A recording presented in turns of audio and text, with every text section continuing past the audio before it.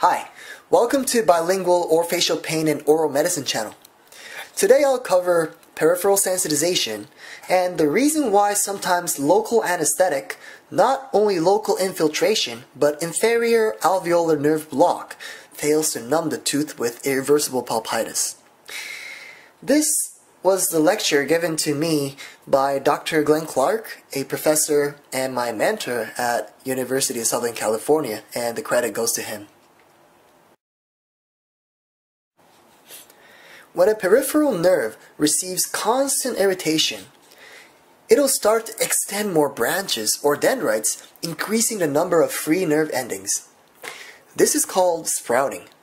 It increases the area of receptive field, and the area surrounding the damaged tissue will start to be sensitive. Secondly, upregulation of channels such as sodium channels and TRPV1 channels occur, lowering the threshold of the nerve. Stimulation required to cause the action potential is decreased, and stimulation which did not cause pain will start to feel painful, such as warm temperature or light touch. Sometimes demyelination of myelinated nerves will occur, exposing axon of the nerve. This will allow action potential to start at axon where it normally shouldn't, and this is called ectopic nerve activity. The word neuroplasticity is commonly used to describe the potential of nerve changing its property depending on the environment it is exposed and also their activities.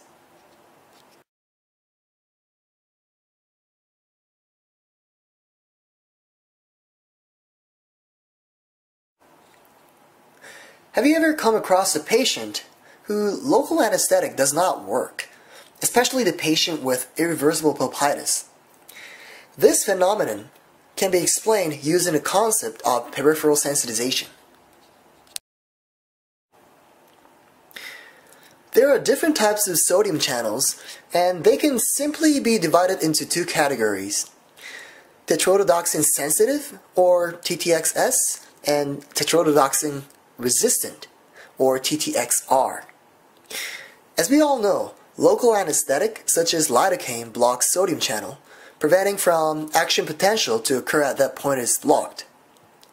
Normally, TTXS are distributed throughout the peripheral nerves, but when peripheral sensitization occurs, TTXR sodium channels are upregulated, especially this channel called sodium channel voltage 1.8.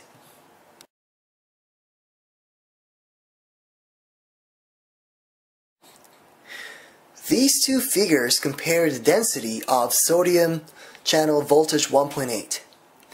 Figure A is of a healthy pulpal tissue, and figure B is of a pulpal tissue with irreversible pulpitis.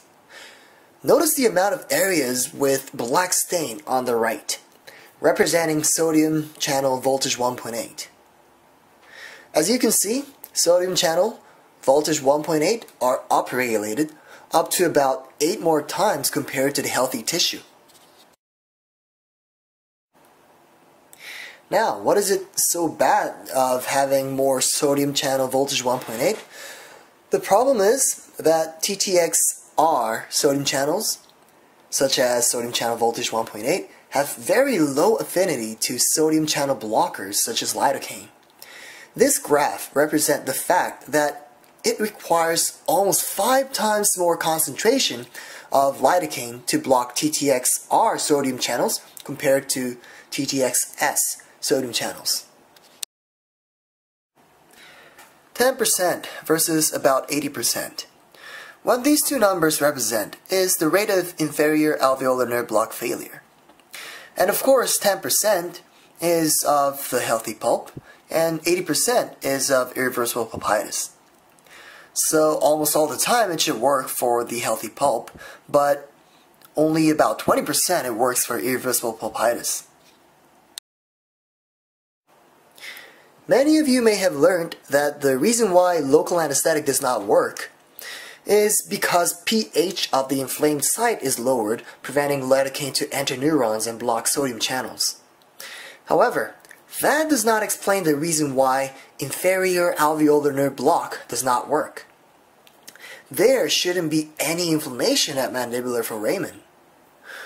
Also, buffered lidocaine is still not proven to be more effective than conventional lidocaine.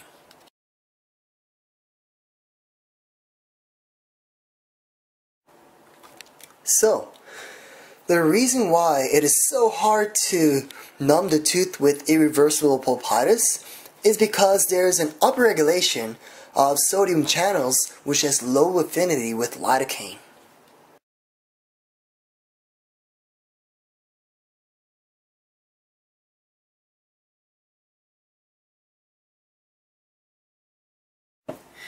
바이링가ル口腔顔面痛口腔内科チャンネルへようこそ。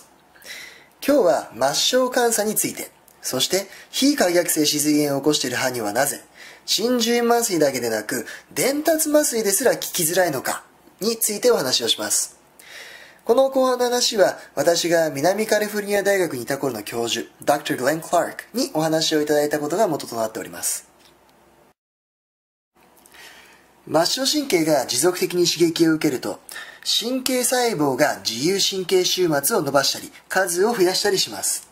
これは質がスプラウティングと呼ばれる現象で、その神経細胞の受容野が広がります。つまり通常よりも広い範囲からの刺激をピックアップできるように変化します。またナトリウムチャネルや TRPV1 チャンネルなどの情報制御が起こり、その数が増えることにより神経細胞の域値が低下します。よってより弱い刺激でも神経細胞に活動電位が生じるようになります。つまり熱すぎず冷たすぎず、ぬるいぐらいの温度でも痛みとして感じるようになったり、撫でる程度の弱い刺激でも痛みとして感じるようになります。他には脱髄といって遊髄神経の軸索を覆っているミエリン症がなくなることにより、普段は活動電位が起こらないような場所から活動電位が生じてしまうこともあります。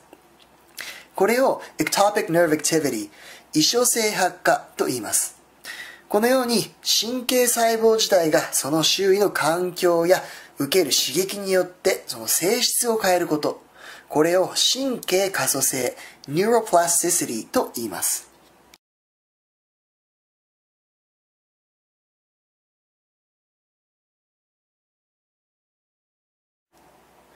患者さんの歯科治療を行うにあたって麻酔が効かなかったという経験はございませんか？特に非可逆性の歯髄炎を起こしている患者さん。この現象も末梢神経の感作を起こしているとして説明することが可能です。ナトリウムチャネルには実は多くの種類があります。これらは大きく2つに分類することが可能で、一つはテトロドトキシンセンシティブ感受性、または TTXS。もう一つはテトロドトキシンレジスタント抵抗性、または TTXR です。ご存知のようにリドカインなどの局所麻酔薬はナトリウムチャネルの阻害薬です。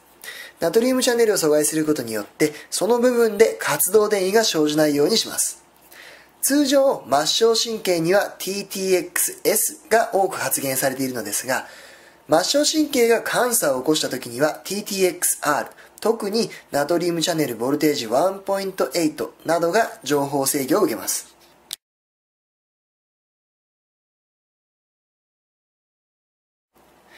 この2つの図はナトリウムチャネルボルテージ 1.8 の量を比較したものです。左側が正常な歯髄、右側は非可逆性歯髄炎を起こしている歯髄です。黒く染まっている部分がナトリウムチャネルボルテージ 1.8 を発現している部分であり、その量はおよそ8倍にも増えています。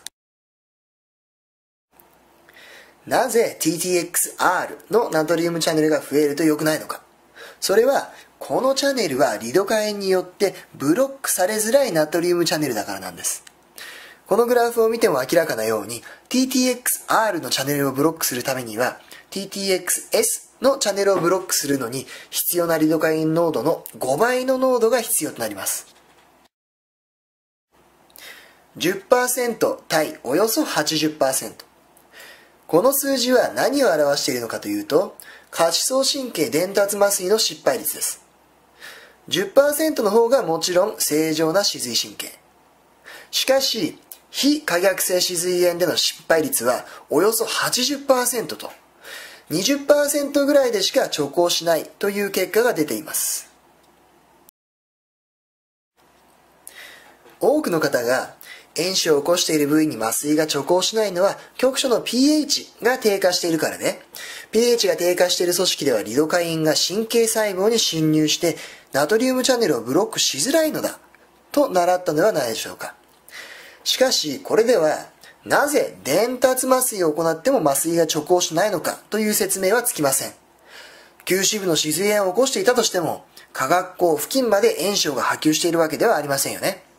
さらに pH 調整されたリドカインというものもアメリカでは市販され始めていますが、これも普通のリドカインよりも麻酔効果に優れているというわけではないという実験結果が多く報告されています。